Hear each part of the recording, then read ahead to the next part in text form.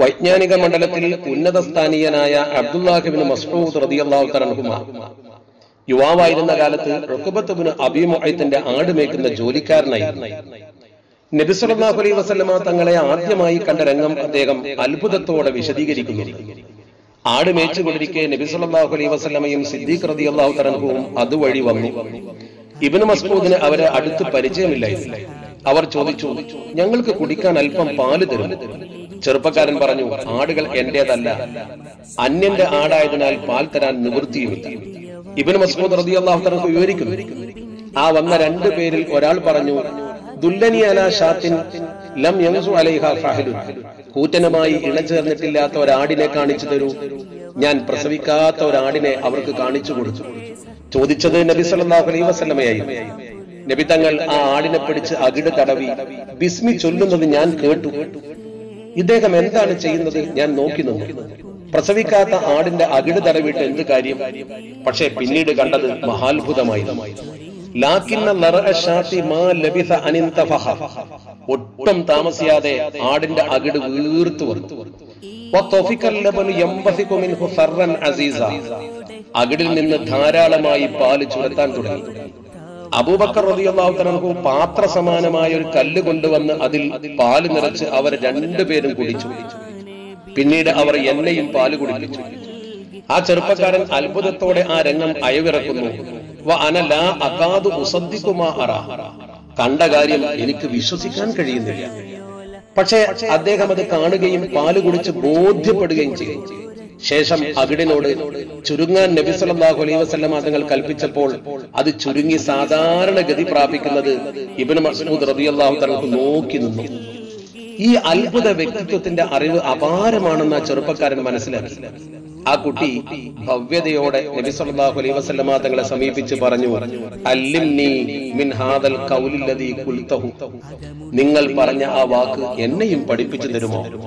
നബി സല്ലല്ലാഹു അലൈഹി വസല്ലമ തങ്ങൾ ആ ചെറുപ്പക്കാരന്റെ അറിവ് നേടാനുള്ള താല്പര്യം പരിഗണിച്ച് സന്തോഷത്തോടു കൂടി പറഞ്ഞു, ഇന്നക ഗുലാമുൻ മുഅല്ലമുൻ, നീ അറിവ് നേടുന്ന ചെറുപ്പക്കാരൻ തന്നെയായി. അതൊരു വരം കൊടുത്തതുപോലെയായി. കാലചക്രം കറങ്ങി ഇസ്ലാമിൽ വന്ന ആ ചെറുപ്പക്കാരൻ വിശുദ്ധ ഖുർആൻ പഠിച്ചു. ആട്ടിടയനായി അവഗണിക്കപ്പെട്ടിരുന്ന ഇബ്നു മസ്ഊദ് മക്കയിൽ ശ്രദ്ധേയനായി. വിശുദ്ധ മക്കയിൽ ആദ്യമായി ഖുർആൻ ഉറക്കെ പാരായണം ചെയ്ത സ്വഹാബി അദ്ദേഹമായിരുന്നു. നബി സല്ലല്ലാഹു അലൈഹി വസല്ലമയുടെ പ്രാർത്ഥനയും അറിവ് നേടാനുള്ള അതിയായ താല്പര്യവും ആ കുട്ടിയെ വളർത്തി വലുതാക്കി. ആടുകളെ മേച്ചിരുന്ന ഇടയൻ ലോകം മുഴുക്കെ അറിയപ്പെടുന്ന പണ്ഡിതനായി മാറി. നബി തങ്ങൾ പറഞ്ഞു, മൻ സറഹു അൻ യഖറഅൽ ഖുർആന റത്ബൻ കമാ നസല ഫൽയഖറഉഹു അലാ ഖിറാഅതി ഇബ്നി ഉമ്മി അബ്ദിൻ. ഖുർആൻ അവതരിച്ച തനി രൂപത്തിൽ കേൾക്കാൻ ആഗ്രഹിക്കുന്നവർ ഇബ്നു ഉമ്മി അബ്ദിൽ നിന്ന് കേൾക്കട്ടെ. ഇതായിരുന്നു നബി തങ്ങൾ മഹാനവർകളെ ഉദ്ദേശിച്ചുകൊണ്ട് പറഞ്ഞത്. അദ്ദേഹത്തിൽ നിന്ന് ഖുർആൻ കേൾക്കാൻ നബി തങ്ങൾക്ക് വല്ലാത്ത ഇഷ്ടമായിരുന്നു. മരുഭൂമിയിൽ ആടും തെളിച്ചു നിറഞ്ഞ ഒരാളോട് നബി തങ്ങൾ പറയുന്നു, അബ്ദുല്ലാ, എനിക്ക് ഖുർആൻ ഓതിത്തരൂ. ആ രംഗം എന്തുമാത്രം അത്ഭുതകരമാണെന്ന് ഓർത്തു നോക്കൂ.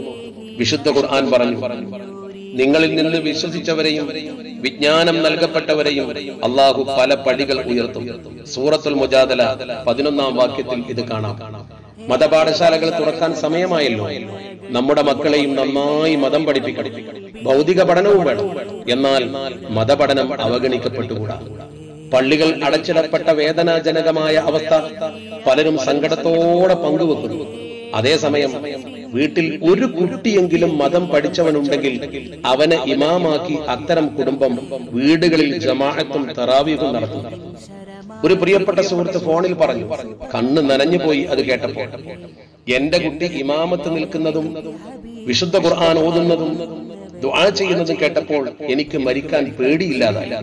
ഞാൻ ഖബറിൽ പോയാൽ എന്റെ കുട്ടി ഇതുപോലെ എനിക്ക് വേണ്ടി ദുആ ചെയ്യുമല്ലോ.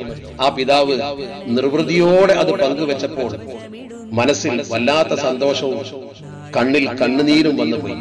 നിങ്ങൾ ഓർത്തു നോക്കൂ, നമ്മുടെ ഒരു മകനെ ദീൻ പഠിപ്പിച്ചാൽ കിട്ടുന്ന ഏറ്റവും വലിയ നേട്ടമാണ്. ഡോക്ടറും എഞ്ചിനീയറും ഉന്നത ബിരുദധാരികളും നമുക്ക് ആവശ്യമാണ്. അവർക്ക് ദീനില്ലാതെ പോയാൽ മരണക്കിടക്കയിൽ നാം ഓർക്കും, ഒരുത്തനെയെങ്കിലും ദർസിൽ അയക്കാമായിരുന്നല്ലോ. ഈ ലോക്ക്ഡൌൺ സമയത്ത് ഇത്തരമൊരു മകൻ ഉണ്ടായിരുന്നെങ്കിൽ ഇമാമാക്കാമായിരുന്നു എന്ന് കൊതിക്കുന്നവർ ഓർക്കുക. പലർക്കും ഇനിയും സമയമുണ്ട്. ഖബറിൽ ലോക്ക്ഡൌൺ ആയാൽ പിന്നീട് ചിന്തിക്കാൻ സമയമുണ്ടാവില്ല. അസ്സലാമു അലൈക്കും വറഹ്മത്തുള്ളാഹി വബറകാതുഹു.